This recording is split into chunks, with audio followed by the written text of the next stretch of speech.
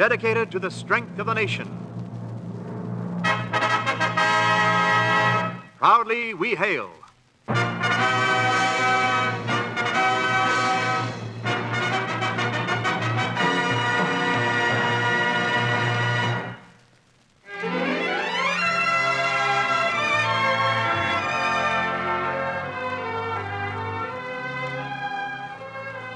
Yes, Proudly We Hail, starring Yvonne DeCarlo in 7 Candles, a United States Army and United States Air Force presentation.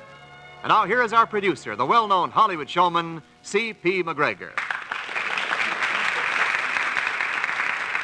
Thank you, and greetings from Hollywood, ladies and gentlemen. Welcome to your Theater of Stars, where foremost names from the cinema world join us in plays written by the nation's finest authors.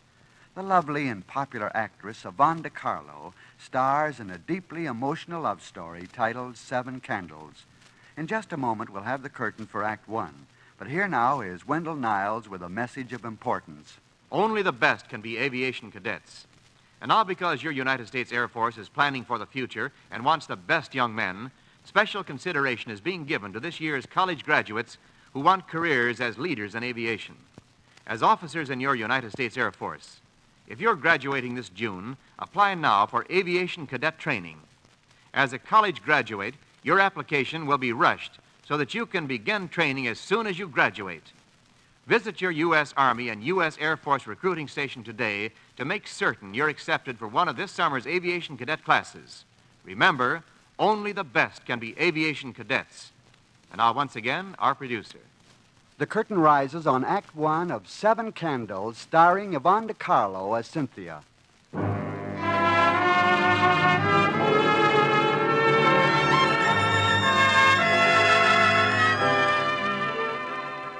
This is the story of 7 candles and of Cynthia, to whom each candle is a symbol of love and happiness and heartbreak. The candles stand 7 tall, slim tapers unlit before a portrait of a young man. A dark, curly-haired young man with whimsical, tilted eyebrows and a gay, flashing smile. Cynthia smiles back at the portrait, but there are tears in her eyes as she lights the first candle. Remember, David? You lit the first candle the night we met. Remember how it all began? It was early evening, April in New York, and the spring rain was beginning to fall in a gentle mist. I was riding alone on top of a bus, watching the city lights blink on softly. And then the bus stopped at a corner and you got on. I heard your footsteps as you ran up the stairs 2 at a time, and then came down the aisle to sit in the seat opposite me. I was annoyed with you because I wanted to cry, alone and unnoticed, let my tears mingle with the rain. Now I couldn't. I didn't mean to, but I looked toward you, and you smiled, that wonderful smile. Hello. Got any use for a penny? Why? Did I drop one? No, it's for your thoughts. Oh. Of course, I know they're worth more than that, but that's the accredited rate of exchange for thoughts. Mind if I sit next to you? No. Well, is that any kind of a welcome when 2 people are as congenial as we are? Are we? Oh, it must be. There are 20 people inside that bus. We're the only 2 who chose to ride on top in the rain. I came up here to be alone. Oh. Well, it's all right for a pretty girl to be alone, but she shouldn't look lonely. Did I? Uh-huh. Very lovely, but very lonely. You know, I like the rain in your hair. It makes it misty soft like a halo.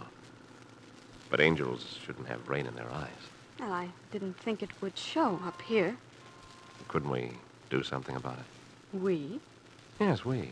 Couldn't we get off the bus and have dinner together somewhere? Oh, I don't even know you. Now, wait a minute. I'll get Aunt Mary to introduce us. Aunt Mary? Yes. Here. Here she is. My wallet. Bostonian, very proper. Will she do? She looks very sweet. Yes, I think she'll do. It's a deal. Aunt Mary, this young lady, tell her that your nephew is David Brooks, recently of the Boston Institute of Technology, now magnificently employed as a draftsman.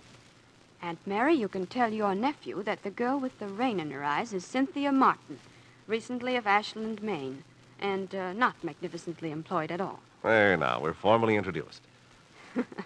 Your Aunt Mary is a remarkable lady. You laughed. There's sunlight in your eyes now. You'd make a wonderful weatherman. Oh, I can do better than that. I can bring the stars out. You can? Wait till you see where we're going for dinner. There are stars in the sky and a crescent moon Sawdust on the floor, red checkered tablecloths, and the best steaks north of the equator.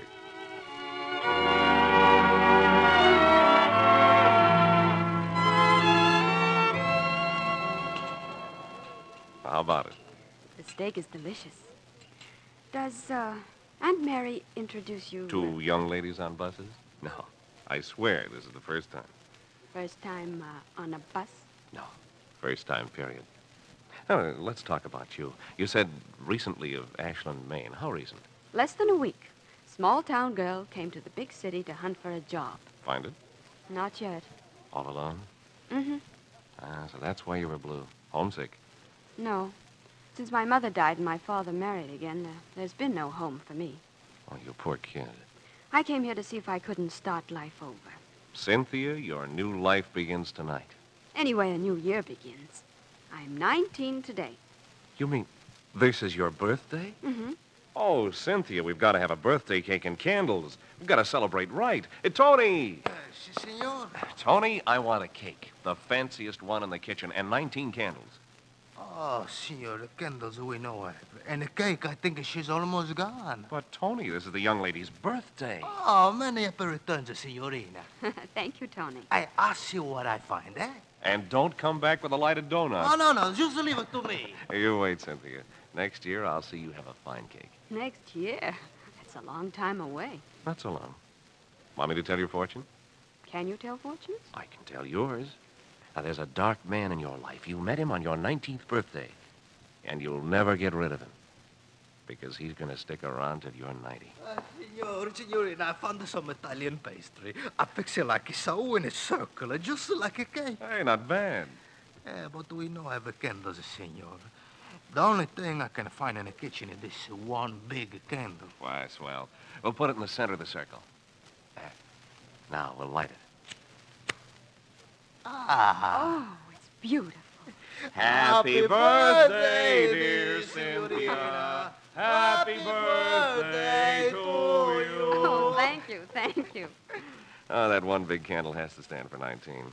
No, I want it to stand for one. The first year of the new life I'm beginning tonight. Now make a wish, Cynthia. I'm wishing. And blow out the candle. Ready? Yes? One big puff. Hey, you'll get your wish. I hope so. I made a wish, too, Cynthia. That your wish would come true and that I'd be in it somewhere. To keep the rain out of your eyes.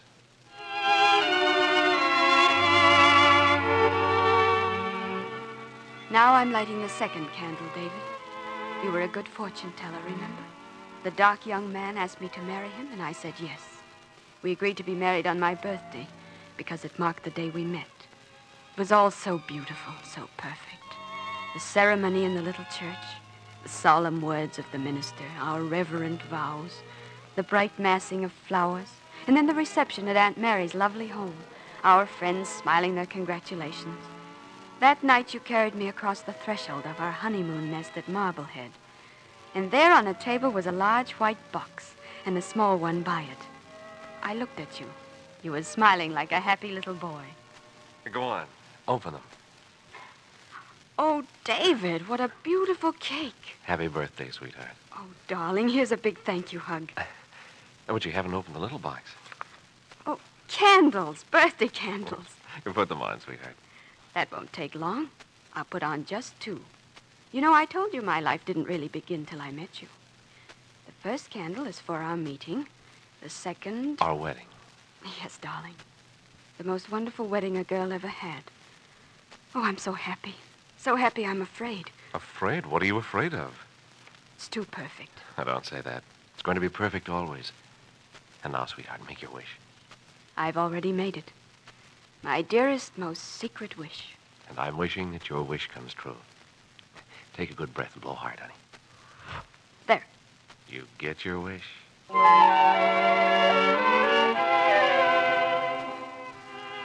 And this, the third candle. A year had gone. But, darling, we still had stars in our eyes, and no wonder. For there was even more to be happy about than the year before. You lighted the candles. We stood together in their glow, thinking of all they meant. Do you remember? Oh, David, I'm so proud of you. Chief aerodynamicist. Oh, I guess I have been pretty lucky. getting so many promotions. Yeah, but my real break was meeting you, sweetheart. With you for a wife, a fella just couldn't help making good. It isn't true, but I'll let you say it. Honey, do you love me as much as you did a year ago? Oh, more, much more. Same here. Now, make your wish, honey. I will, dear. But first, I want to tell you what I wished last time. It must have been a lovely wish by the way your eyes shine. It was. I wished for a baby. And David... But before I could say more, you'd clasped me in your arms and were covering me with kisses.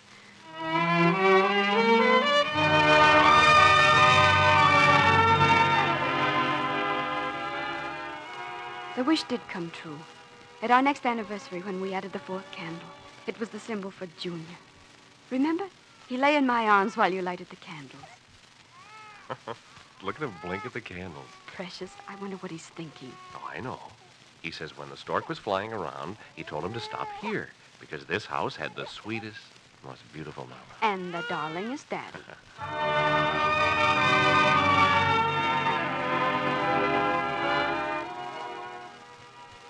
Now I'm lighting the 5th candle. But with all its shining, it stands for darkness. All through the evening, I'd waited for you, David. You'd gone to Washington on an important mission regarding designs for a new Army plane. But you'd arranged to return in time for our celebration. This time it was to be a party, a combination birthday and wedding anniversary, with our closest friends invited. I'll let nothing interfere with my getting back in time for our celebration. Order everything for a real party. Let's have Aunt Mary, too. I'll wire her right away.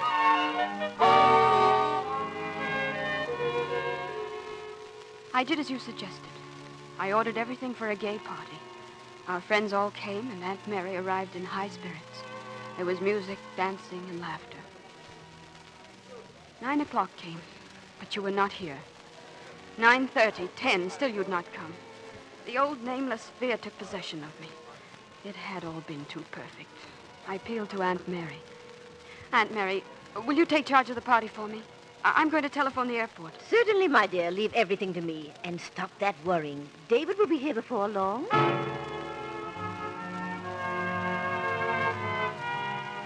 The word from the airport added to my alarm. You were on the list, but you were not among the passengers. I called your company headquarters in New York. You'd not been heard from. Any word, Cynthia? Oh, Aunt Mary, he was not on the plane. Well, he must have missed it. Undoubtedly, he'd take the next plane or the train and get here a little later. Hello? Yes? This is Mrs. Brooks. Yes? What did you say? No. Are you sure? Oh, no. What is it, Cynthia? David. He's been in an accident. He's lying in a hospital in Washington. Unconscious.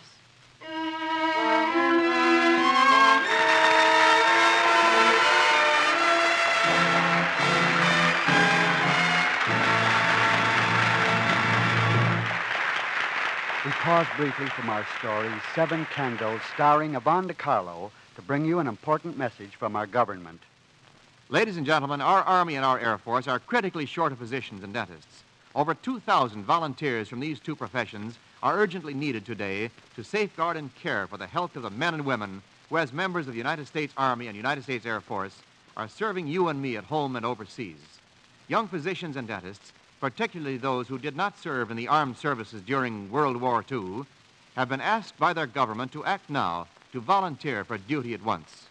If you are one of these young physicians or dentists, please write or wire either the Surgeon General of the United States Army or the Air Surgeon of the United States Air Force at once and volunteer your services. If you know one of these young physicians or dentists, please call his attention to this urgent message. Thank you.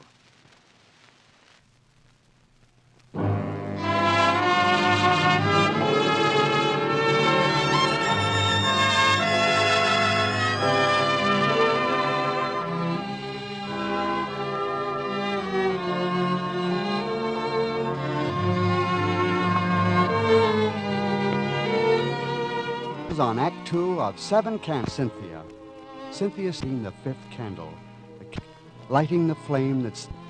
You never came to our anniversary party, David. Never saw the cake with its 5 candles, the candles that were never lighted. Because while we waited for you, you lay injured in a hospital. You never knew the turmoil in my mind on that flight to you. 2 hours of agonized fear that seemed an endless nightmare.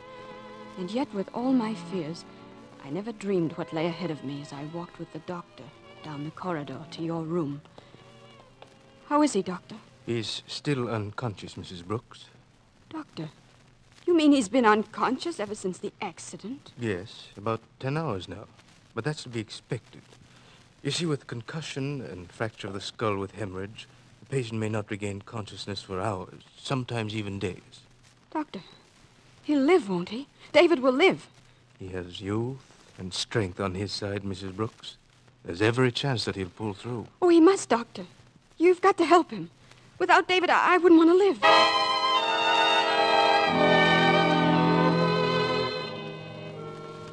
I sat beside your bed, David, while you lay white and still, and the slow hours pressed on my heart like a weight of iron. And then suddenly you stirred and opened your eyes. Oh, darling, it's so good to see you open your eyes. I've been so frightened. You have? How do you feel, David? Does it hurt terribly? No, just a headache. Oh, my poor darling, of course. But that will go away. You just relax and rest. Yes, sure. I flew down right away, dear. As soon as they phoned me, I left Junior with Aunt Mary. Junior? Yes, darling, the baby. Oh. What's the matter, David? You look at me so strangely, almost as if you didn't know me. I don't. Oh, no, darling, no. I'm sorry. I guess I should know you, but I can't seem to remember who you are. I'm your wife, David. My wife? Yes, Cynthia, your wife. Don't you remember? No, And we have a son. A beautiful son named for you. We have? Yes. Last night was our wedding anniversary. My birthday. We had a party. You were coming home for it, and then you had an accident. You were hit by a car when you were hurrying across the street. Oh, don't you remember? No, I don't.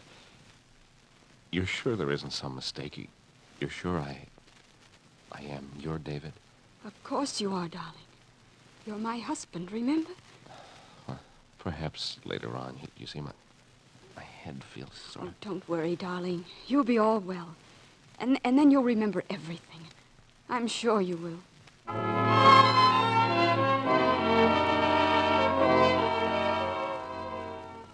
You did get well, David. But still you didn't remember. Loss of memory. To me, it's always been something remote, something that could never happen to anyone I loved. And now it had happened to you, the one I loved best in all the world. When you were released from the hospital, I took you home. There, surrounded by all that was familiar and dear to you, surely you would remember. Most of all, I counted on the moment when you would see our child. He was sleeping in his crib when we arrived home. I wish he was awake. Oh, don't disturb him. Doesn't he look adorable? Why, he certainly does. You're lucky to have such a beautiful child. Oh, David, your child, too. Your son, David Jr.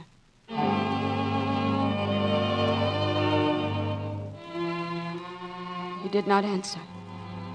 And there was a look of such pain in your eyes that I suggested we go out to the garden. Perhaps there, where you'd spent so many hours, some least expected thing might provide the link that would join the present to the past. The past that was now dead to you. You surely have a fine garden. You planted these daffodils. I did? Oh, don't you remember, dear? I knelt by you and handed you the bulbs. You did? David, wouldn't you like to sit on the bench and look toward the hills? Be glad to. It's a fine view. The grandest view in all New York State, you've always said. Yes. Oh, David, don't you remember how often we've sat here together, you and I, loving the trees and the flowers and the skyline and building our dreams? I'm sorry. I'm terribly sorry, but I don't remember it. I don't remember any of it at all.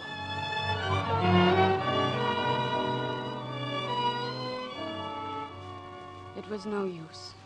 We tried for weeks longer to reach back into the past and recover what had been our life together, but in vain. You came to me one day, a suitcase in your hand, your face set in white despair. Cynthia, I'm going away. No, you can't. Yes, Cynthia, it's the only thing to do.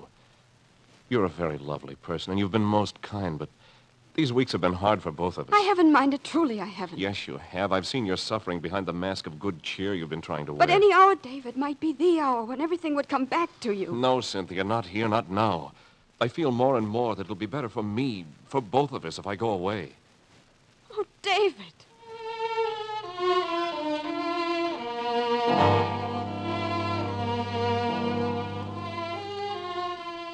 I watched you go. With you went my happiness, my very life. The year passed by on dragging feet. Finally, it came once more to April 27th, now just a date on the calendar. Yet I could not let it go by without the ceremony of the candles. I must keep alive faith and hope.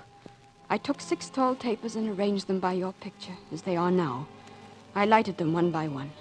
Your face, beloved, shone in the candlelight. I thought your eyes danced as of old. Your lips smiled, your dear, irresistible smile. I heard you saying, Make your wish, sweetheart, and I'll wish that your wish comes true. my wish was a prayer. Oh, God, merciful Father, let David remember. Let him love me again. Give us back our life together. I sat looking at your face, dearest one, until the candles burned out, and I was alone in the darkness.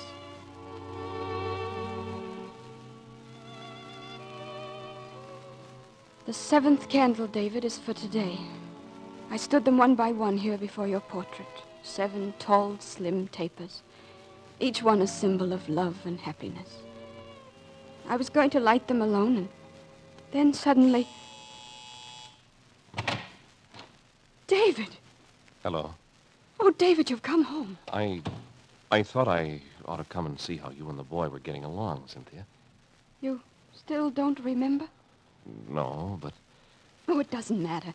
Nothing matters except that you're here. I've been so lonely without you. Well, I've been wanting to come, but I was afraid I'd only make it worse for you. And then, somehow today... What about today? I don't know. I was riding on top of a bus, reading the paper, and I noticed the date, April 27th. Somehow I couldn't read anymore. That date kept coming back into my mind, April 27th. Yes, and then what? I put the paper away, but I kept seeing that date over and over. And then it began to rain. There was something about riding on top of that bus in the rain and that date. Cynthia, does it mean anything? Oh, darling, it means everything. David, look. See these candles before your picture. I'll light them one by one. You lit the first candle the night we met. Remember how it all began?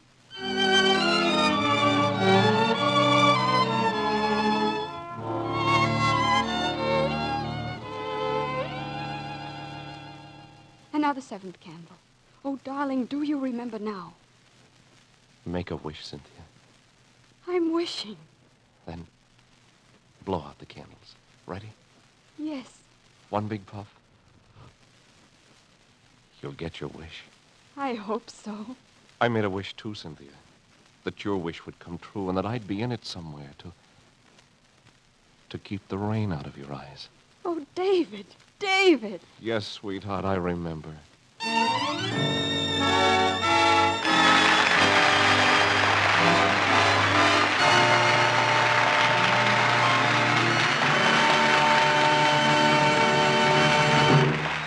The curtain falls on the final act of 7 Candles.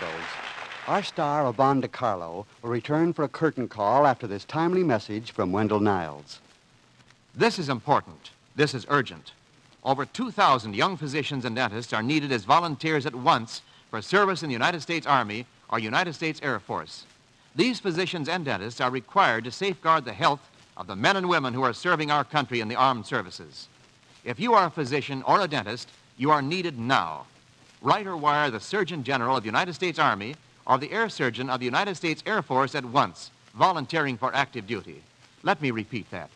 Write or wire the Surgeon General of the United States Army or the Air Surgeon of the United States Air Force today. Or see your local U.S. Army and U.S. Air Force recruiting station. And now, once again, our producer. I'm sorry, ladies and gentlemen, that we won't have time for our usual chat with our star. The play has been long, and Our time has almost run out on us. We'll extend another invitation to Yvonne DeCarlo, and when she next comes our way, I assure you we shall have plenty to talk about. And now, Yvonne and ladies and gentlemen, please make it a point to dial our way next week for a special dramatic story starring that youthful actor, Claude Jarman, Jr. The title of our play, written just for Claude Jarman, is High House, a story laid in the hill country of his native Tennessee. In our story, Claude becomes a very much misunderstood lad who is constantly bullied by a brute of a father. There are tense and dramatic moments when fire, floods, and disaster provide a series of emotional climaxes that bring young Jarman into truly dramatic heights. So be sure to join us next week for High House, starring Claude Jarman, Jr. Until then, thanks for listening, and cheerio from Hollywood.